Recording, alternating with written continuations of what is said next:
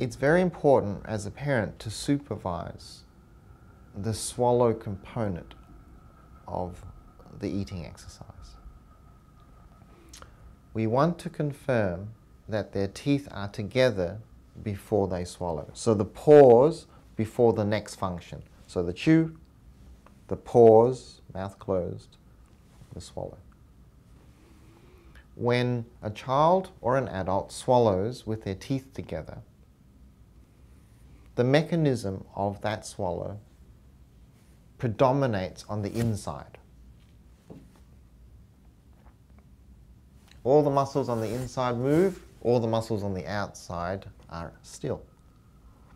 When a child or an adult swallows with their teeth apart, they must activate to close before they can swallow.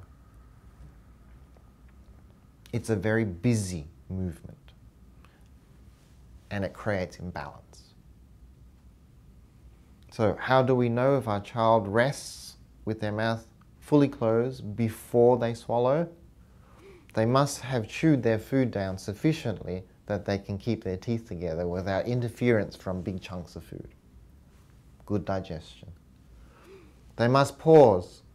They must swallow with only the internal muscles so that the facial dynamics of imbalance in muscle movement doesn't affect the development of their teeth and jaws.